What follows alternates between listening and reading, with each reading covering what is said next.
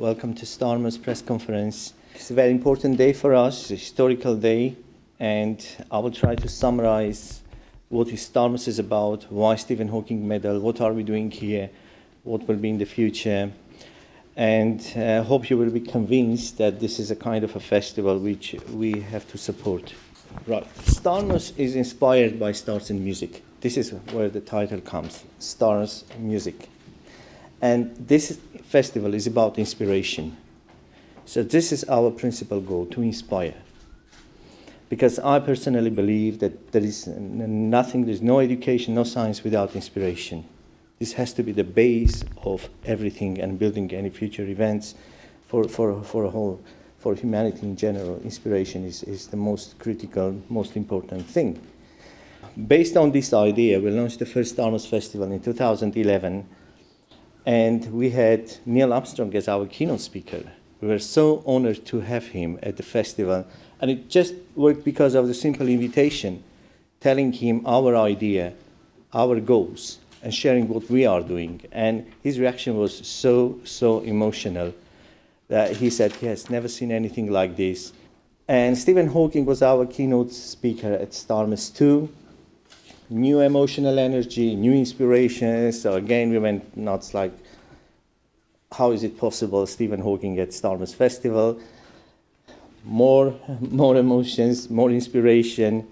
Finally, we made headlines last year with a festival, Starmus III, dedicated to Stephen Hawking, which is titled Beyond the Horizon, a tribute to Stephen Hawking.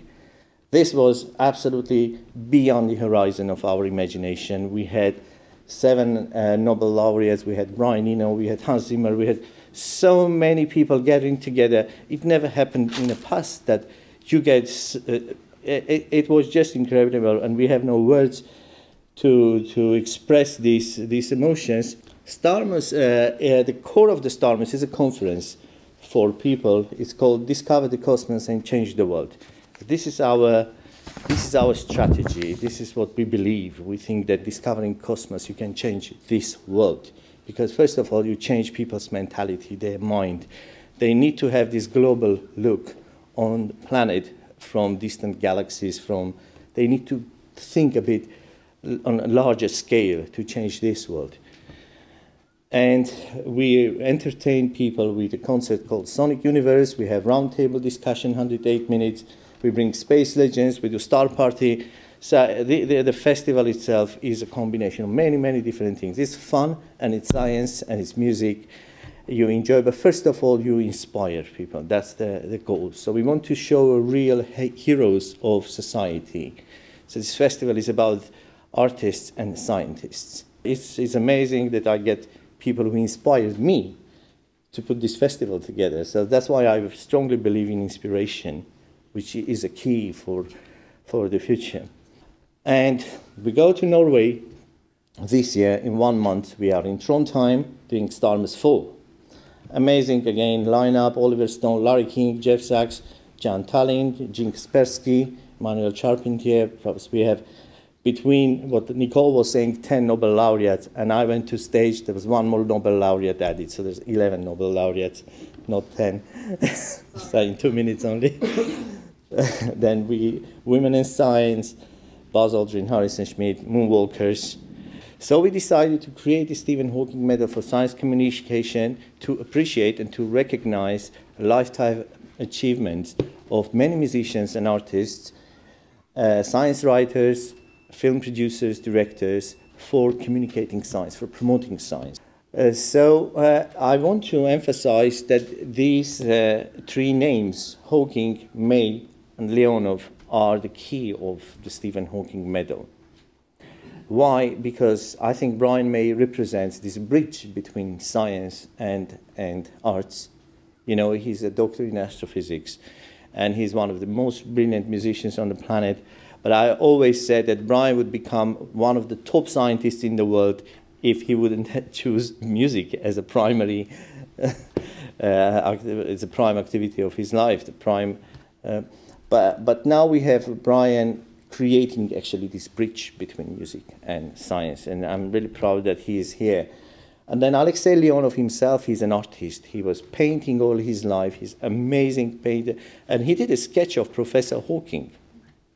So Leonov is a first spacewalk. He was a commander of Soyuz Apollo mission.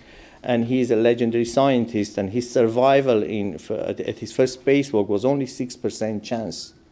So that's the most risky mission ever done in the history of space exploration, with a chance of 6% chance of survival.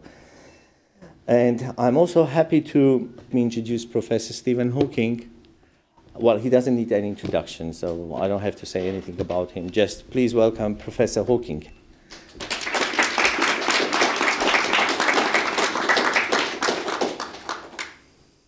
Thank you.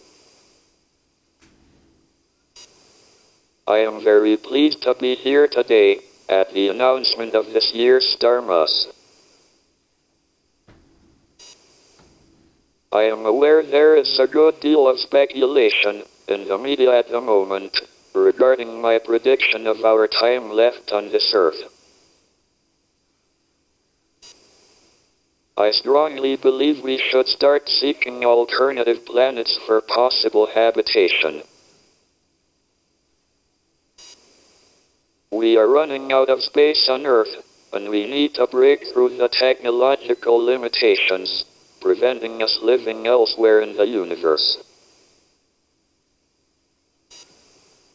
I am not alone in this view, and many of my colleagues will make further comments on this at Starmus next month. We have a very strong lineup of speakers, and it promises to be another extraordinary festival.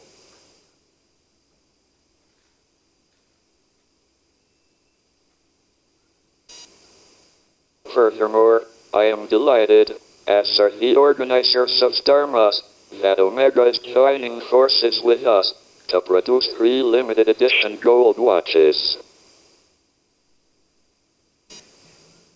These are to be given to the winners of the Stephen Hawking Science Communication Medals. Launched last year, these medals are for those who in their own fields have done much to promote and communicate their love of science. I would like to thank Omega for this initiative and for their sponsorship.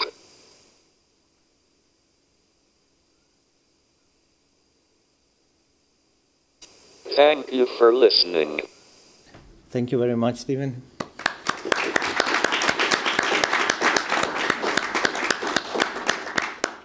Thank you very much, Garrick. I would like also from my side to thank you, Professor Israelian and Professor Hawking, for the invitation today.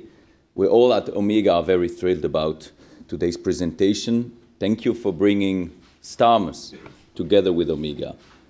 This partnership is really something special and somewhere different for us. But our brand has a strong history within science, and this partnership is perfect to maintain our commitment to this important area. As we know in watchmaking, it's not always easy to communicate new innovation or complex technology. In science, I'm sure it's the same. That's why we recognize the importance of this Starmus Festival. It embraces creativity to help the general public understand and appreciate everything about science. But as well as supporting the whole festival, Omega also wanted to show its passion for the Stephen Hawking Medal for Science Communication. Professor Hawking is an inspiration around the world, and to support an award in his name is a true and great privilege and an honor for our brand. As he says, bringing science to the people brings people into science. On the back of the watch, I'm very proud to show you that we have including a medallion representing the design of this award. This features an image of Alexei Leonov during the first human spacewalk and the iconic red special guitar representing music. This was made, and you're going to be able to see it later, by an exclusive technique named laser ablation, also a new science that is only 1 year old. Only 3 of these models will be made worldwide and will be produced each year and will be presented to the winners of this award during the Starmus Festival. So I'm very proud to be here today to announce this partnership. And on behalf of Omega, I want to thank everybody. We believe in that festival as an excellent event and important one for the future. I got to talk to you as an astrophysicist, as an astronaut, passion for stars, for galaxies, for spaceships, for airplanes, in particular the Hawker Hunter, which I flew for 22 years in the Swiss Air Force, which is a great airplane, great British product. I have a huge admiration for the achievement of Stephen Hawking. Huge achievement. And I'm a big fan of the Starmus Festival. Last point I would like to address briefly is my link to Starmus. I was part of Starmus I in Tenerife in 2011. It was a great gathering of scientists and astronauts and extremely inspiring. Neil Armstrong was here, and it was about 1 year before he passed away in 2012. And I allow myself to mention words of Neil Armstrong here. Some of you may have heard this, but I want to say this again. This is Neil Armstrong. Let us hope that our grandchildren at our age can look back and say, the 20th century was a century of advancement and improvement of technology, and the 21st century was a century of advancement and improvement in human character. This is so much Neil Armstrong. We miss him very much. Starmus IV, as you know, the theme is life and the universe. I personally look forward a lot to this festival, and I'm very happy about the involvement of Omega in this new chapter of science, art, music at the highest level. Thank you.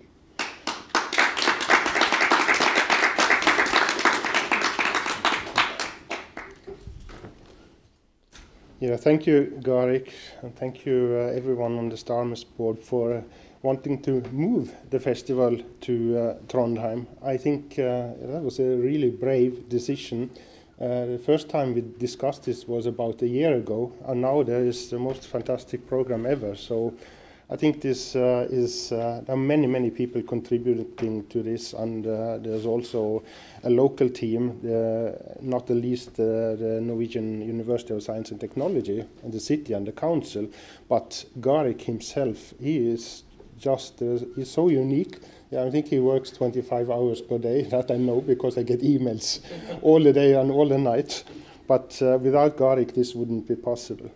I should say, though, also that I'm extremely pleased that Stephen Hawking is willing to make the trip to Trondheim, to stay there for the entire festival. I think Stephen's presence will be an enormous inspiration for both young and older scientists, not only because of the science, but also because Professor Hawking has emphasized so much the need for science to interact with society.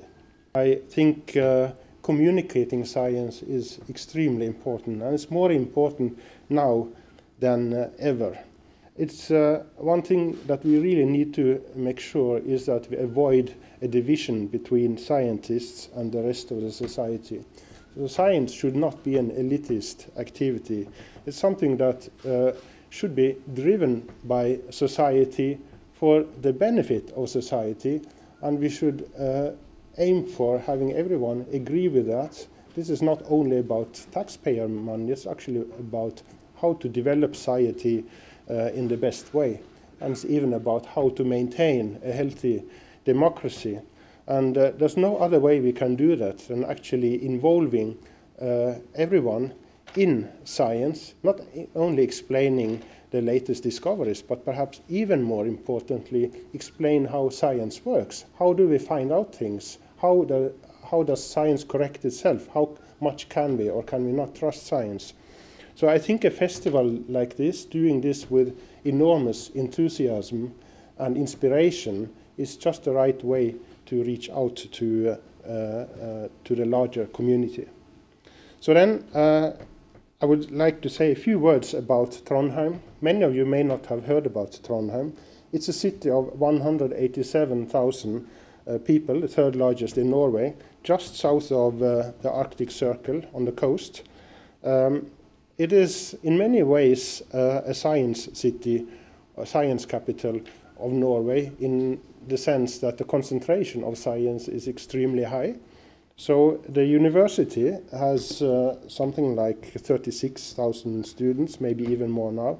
It has about 3,500 researchers, and around the university there are many technology companies that have grown out of the university with 10 to 15,000. So that, if you add up this is almost 1/3 of the population. So I think it's an excellent venue for a science festival, to have it in a community and co-organized by a community that cares about science.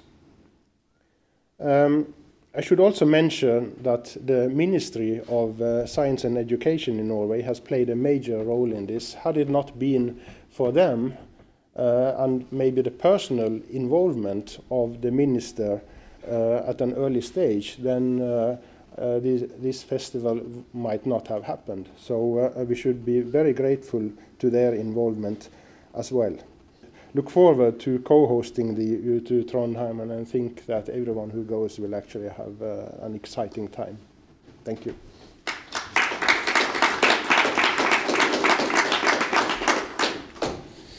Well, thank you very much, Edward. So that's precisely, we want to have 24 hours festival, so we don't want to sleep during the festival. This is why we go to Norway.